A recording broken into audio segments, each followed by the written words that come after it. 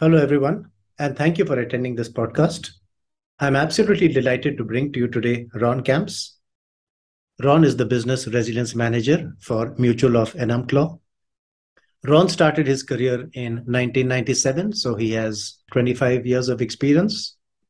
Ron's business continuity experience goes back to 1997.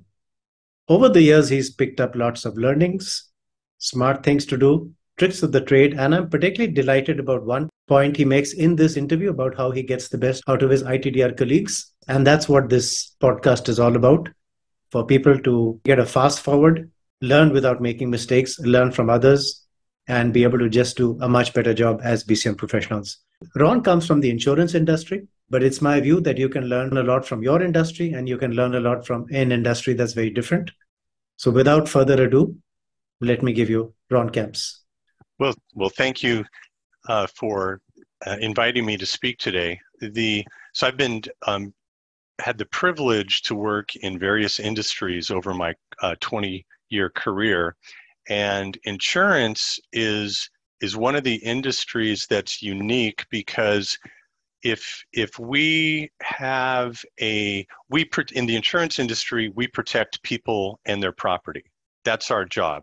You as what we call a policy holder purchases a policy with us for your home, your car, your automobile, different things like that. And so during a time of your crisis, it becomes our crisis. And so we have a double crisis in the business. From a business continuity lens, we have a double crisis potential. And an example of that is if there is a significant, in the United States, probably our largest natural disasters are hurricanes. And so if there's a hurricane, we would have multiple policyholders potentially impacted from their home and vehicle and disruption. And we also have to be supporting that. And so then if we have offices or facilities in that same vicinity, that geographic vicinity that the hurricane impacts, then we almost have a triple disaster scenario. So it's interesting from that standpoint. When you have a large geographical incident, it impacts members, people like yourself, as well as our ability potentially to support those members. And it's risky because that's the reason why people have insurance. So we have to be very aware and hopefully put in policies, procedures, continuity, etc., to be able to support people where we are not. If they're impacted, we are not impacted. That puts a lot of pressure on you. And to be honest, I never thought it from that point of view, that when everyone else is down, you have to be up. Correct. And that's tough. Okay, fair enough. At times like this, I guess in a very indirect sense, this starts to also flow into the expected resumption timelines and RTO and MTP, MAO, etc. So on a very gut feel basis, if you're able to share numbers, great. If you aren't, no problem at all. But what therefore tend to be the priority activities or processes that an insurance entity would need to restore in preference to the others? Sure. Well, as I mentioned, our people come to insurance to protect themselves. And so if you think about, you go to a Starbucks to get coffee or tea, you expect that service when you go there. And so in the insurance industry, it's not a daily interaction. It can be an annual interaction, or a once a decade interaction, or once a lifetime interaction, or never an interaction.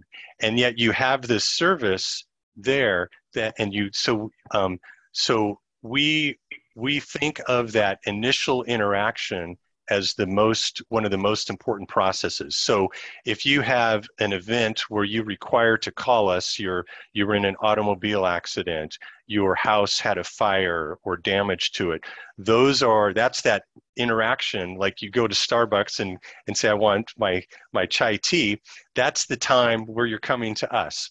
And so we call that first notice of loss when a member policyholder reaches out to us. One of the interesting things, because we provide automobile insurance, automobiles are often a key livelihood of our policyholders. And so we prioritize automobiles in the sense that if there is a breakdown or your windshield gets cracked or broken, we prioritize that, because we know if you don't have your automobile, access to your automobile, you're unable to potentially go to work or support your children, your family, etc., do your business. And so we look at claims. We have different categories of claims. And so for automobiles, we have those that are, I would call, more simpler incidents, fixing a windshield or getting a tow truck to take you off the road and get you to safety. Those are examples of things that we want to do as quickly as possible, as safely as possible, compared to if you have your primary home burns down. That is a longer process where we physically have to have somebody go out, inspect the home, investigate, ask questions, etc. So there's processes that we can do quickly and other processes that take a little bit longer time. So it's almost as if the business country thought process has also helped you be customer friendly. What does the customer really need on a priority basis? Let's give them that. And what takes more time, we'll figure it out later. Yes, and again, going back to the, many of our listeners might go to their favorite coffee shop every day, and they interact every day. Where in an insurance, we're an insurance carrier, you might never call us in a year or 5 years or 10 years. And so when you do, it's an unknown experience. When was the last time you called your insurance provider, Dhiraj? Exactly. As they say, insurance is the product you don't really want to use. Correct. So we definitely recognize that, and we emphasize customer service very much at Mutual of Enumclaw when we have the chance and the opportunity to interact with what we call our members. So when I say policyholder, that's synonymous with members. Right. Exactly. And therefore, other than the products that you offer or the responsiveness to those products, probably even the customer touch points become pretty critical in terms of RTO timelines, etc. Absolutely. So again, our timelines, through our BIA process, we identified certain processes that we prioritize. I gave the example of a new claims for like a first notice of loss. Other things that are timely that also have would be writing new policies. And so if somebody wants to have a new policy, we try to write that as quickly as possible, because that's how we generate our revenue. Right. And as you know, in the insurance industry, we collect annual or semi-annual premiums from members, and so we need to collect those to reinvest those in a safe manner. So if somebody does have file a claim on their home or auto, for example, then we have the ability to pay that out in a timely manner. So paying claims, not just recording a claim, but also the payment of a claim is important, because the business resilience industry and the governments recognize that after a large catastrophe like a hurricane or a wildfire or flooding in a specific geographic area, it's very important to get the economy up and running. And the economy is comprised of people, and people need their homes and their vehicles to be safe and secure and established, and then they can work on their business and their community and things like that. So we play a critical role in reestablishing, economic vitality after a natural or significant disasters. And therefore, your obligation is much, much beyond your direct customers. Your obligation is practically to the community. Exactly, and we're very, speaking for Mutual of Enum Cloud, we're very community-based. We've been around for over 120 years, and so our goal is to have a 500-year-old company where we continue to serve our members in a way that they can trust us and provide valuable service. Well, that's a noble goal. What about regulations, Ron? I guess a lot of it is driven from your pure corporate governance point of view in terms of being a good citizen and a good insurance entity that people can trust. What are the kind of insurance regulations in the US? And the reason I asked is because many people who kind of come and attend and see this talk may not be from geographies which have huge regulation. So it's worth really knowing what's out there in terms of what is typically mandated. And of course, I think you'd be probably even going beyond that in terms of your own internal delivery and expectation. Insurance is very regulated. I've been in other industries, the airlines, for example, that also has very strict safety regulations. The insurance has a much different set of regulations, and I am not we have specifically a compliance manager just to manage. And my apologies, and I'll interrupt you here because we can always edit it. I'll repeat it. I actually meant BCM regulations for insurance specifically. So maybe let me just rephrase that and kind of you can start again. Actually, before you restart, I don't believe there are BCM regulations for insurance, but the non-BCM regulations do impact business continuity. So I can speak to that aspect of it. Great. Okay. So what about regulations, Ron? There could be either regulations specifically for business continuity and IT disaster recovery and insurance, or they could be very generic across geographies as a matter of just normal expectation that anyone and everyone needs to do. And so it would be worth just getting a sense of anything from, I would say, a US perspective, which is where you're based and headquartered, the kind of general regulations or specific regulations that also probably encourage the organization to ensure that it has good continuity abilities, and perhaps anything else that drives just the overall focus on business continuity in the insurance industry in general, and perhaps also in your particular company. Sure. So the insurance industry in the United States falls under one of the critical infrastructures that the U.S. government's identified, and that's the financial. So we fall under the financial critical infrastructure as an insurance carrier. Having said that, because I've worked for federal banks before, they had much more strict business continuity related requirements around for business continuity. The insurance industry does not have those types of requirements. However, we know it's the right thing to do.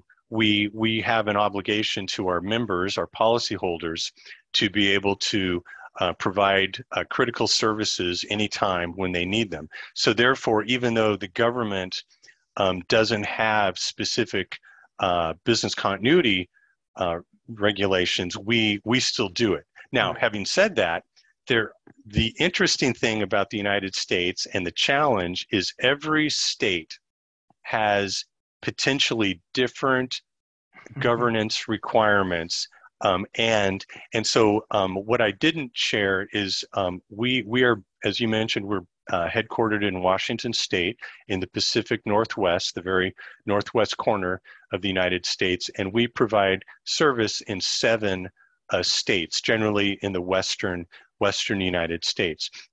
Now, each one of those states can have a different set of regulations in terms of filing for filing for new services, for increases in premium. And, as we all well, I'm not sure. In the United States, we're experiencing a higher rate of inflation right now, and that causes us as carriers to pay more for example, car repairs, house repairs. So if a customer has a claim, we are now all of a sudden having to pay much more money than we were last year, and so we also have to be responsible, and so that requires us to raise our premiums as well. But we just can't do that automatically. We have to file with the different states to basically ask their permission, or sometimes they tell us that you cannot raise premiums for certain reasons, or you cannot use people's what we call a credit score or things to raise premiums. So there's a lot of different state regulations when we want to go to other states to do business, or we need to do current business in states. Let me give you one example that's a little bit more relevant to business continuity. So as a business, we're always looking to expand and serve our customers and grow. And so we've recently, over the last 3-4 years, we've expanded into some new states. And so we were planning to expand into another state. And what this state required us to do was to have a security assessment done on our things like around business continuity, emergency response, disaster recovery, crisis management, and especially cyber response, because cyber and data breaches are unfortunately becoming a more common instance. And so this particular state required us to do an assessment on how we approach these things. And that I and many other people at our company were very involved in doing interviews with the vendor, doing these assessments, providing documentation around business continuity plans, crisis management plans, disaster recovery plans, response plans, and they were now, this was a requirement that we had to go through in order to be approved to even start to be able to do business in another state. So that's been an impact. Now, the good news is if you're a company that's got a good program, it's not that much of a issue because you're already doing these things. But from a procedural standpoint, it's new. So I guess what I hear you saying is that actually having a good BCM in place helps even ensure that you have good BAU, and it just provides a solid foundation to do new things as you go along. So that's correct. The added value. That is correct. Yes. Super. From your point of view, Ron, if you look at just the profession as such, what do you enjoy about the BCM profession, be it in insurance or in any industry in general? You've been in this a pretty long time. So if you had to give a sense to new people as to what to expect, what you like about it, why should they go in for something like this? Why should they maybe consciously seek out a career in business continuity amongst many other choices? What would be some good reasons that you would say this is a good thing to do because? That's a great question, and let me just start by saying I've been very privileged to be able to be a full-time business. Well, I'll start out full-time disaster recovery, and then business continuity, and now we've got business resilience, and I'm just waiting for the next term. That's kind of like the next term coming. So over the 20 years that I've been doing it, the industry has changed and morphed and developed, but what I've always liked about it, and again, this is also, in my opinion, specific to your organization. So I think of it, business continuity as a triangle. So if you think of your organization and the different people fitting into a triangle, at the bottom layer, you would have all your general employees. And then the next layer up, you might have your supervisors. And then the next layer up, you've got your managers and directors, and you go all the way up to the executive and the CEO. The thing about business continuity is, as a practitioner, if you have a program that does crisis management, disaster recovery, business continuity, emergency management, you touch every single one of those layers somehow. So I've had the privilege to talk to anybody on the floor that I happen to meet at the water cooler, around emergency management, evacuation, because everybody has to evacuate, understand, our mass communication tools, our safety procedures. You get up to the next layer where you're talking to managers and supervisors about business continuity plans that they own from a process level. You get up to the executive level and you talk about cybersecurity at a higher level. You get up to the CEO and you're talking about crisis management. And so it's a wonderful opportunity to engage everybody in the organization and provide a service to them to help them feel more confident if something bad or unexpected were to happen. And sounds like that's something which actually makes you very unique and gives you a special insight that no one else gets. And to that extent, you're then really a long-term asset and resource for the organization. So it's kind of a win-win. You have been privileged to be, and I mean, you or any BCM professional who gets into this have been privileged to have that overall understanding. And that overall understanding then actually makes you a much more valuable long-term resource to the organization. So it's a good win-win situation to be in. Well, I'd like to think I'm valuable, and but it's going back to your original question. That's the reason I like it, because I can engage in multiple layers. And again, when I say that, because the organizations that I've chosen to work for are not large multinational. I used to work in a Fortune 100. I've worked in Fortune 500, as we refer to in the United States, the size. For me, I like to work in mid-sized companies because that way I have insight into all those various layers. Where I've worked in organizations where you are pigeoned into only doing disaster recovery, or you're pigeoned into doing emergency response safety, or you're pigeoned into just the crisis management aspect. Right. And those are fine, and those are great, but for me, as a business continuity professional, I believe those are all very important, but the most powerful organizations are those that can integrate all of those things into a common program. Right. Where they are connected and they can talk to each other. Yeah, absolutely. Since you happened to mention disaster recovery, and I'll say you walked into the trap, and I'd say you probably sounds as if you're in a different role. So you're now interacting with those folks, maybe not running DR, but interacting with the DR folks. So since there'll be many BCM professionals watching this, how do you get the best out of your IT disaster recovery team? So that is, if you're not part of the team, how do you get the best out of the team? Exactly. Yeah, and again, that's a great question.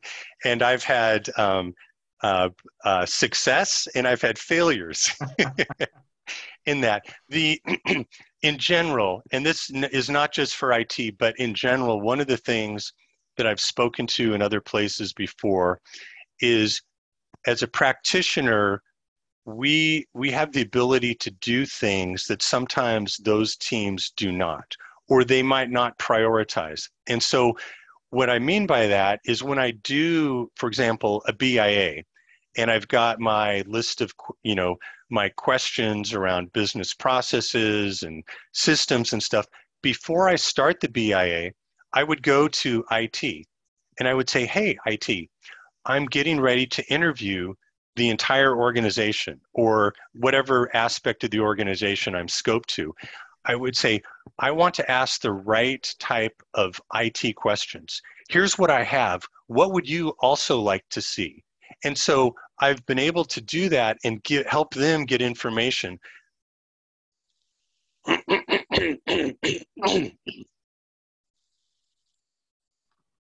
Take your time, no worries. You've been great so far, so. Sure. So let me give you an example of a successful partnership. Prior organization, I was doing a BIA, and I went to IT and I asked them, I said, here's my questions around data, systems, etc. What is there anything else that you would like to know? And they said yes.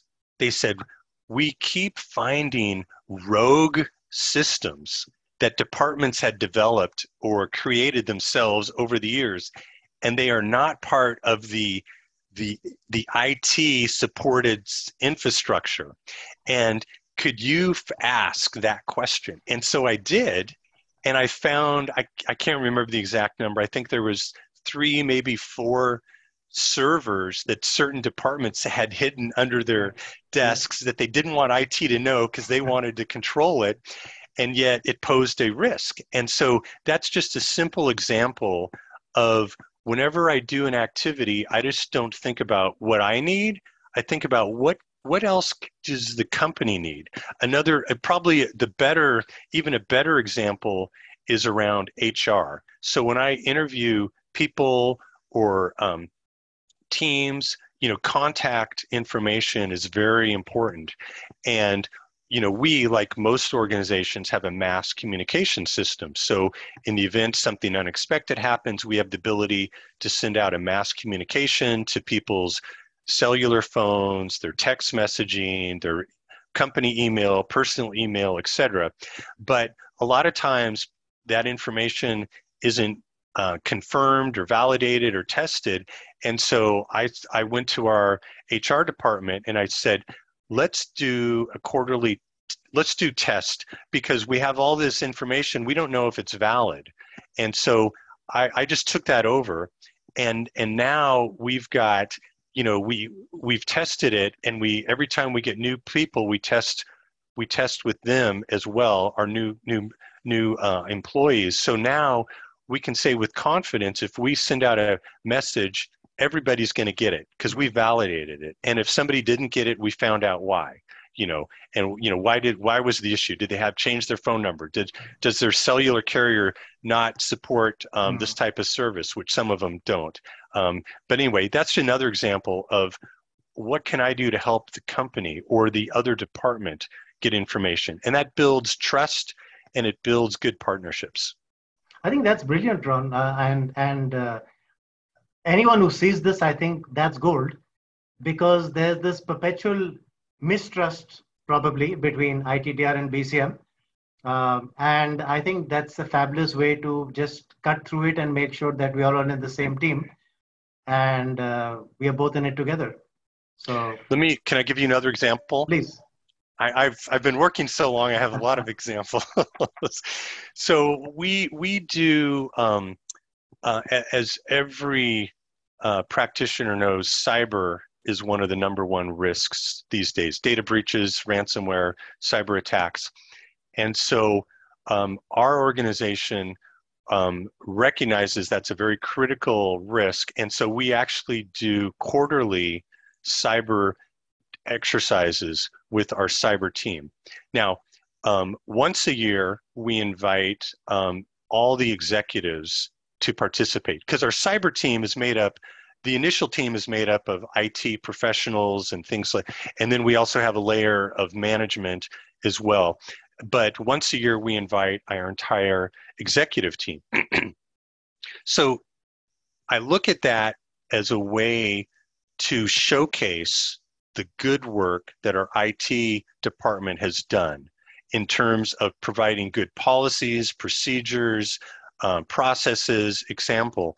And so when we do an exercise, I make sure to highlight and because I facilitate and set up the scenarios to showcase some of their good work. So that does a couple things. One, it gives the executives or the people that are not as familiar with some of the dirty work that goes on when there's attacks or cyber things.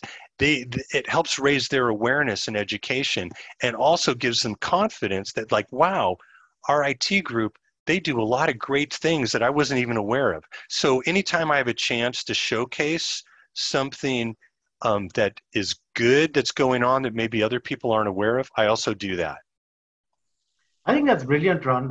It's not just the domain. I think you've taught them about how to do well in life for the organization and carry people along with you, really. Thanks very much. Probably one last question. What does it take to be a good high caliber BCM professional?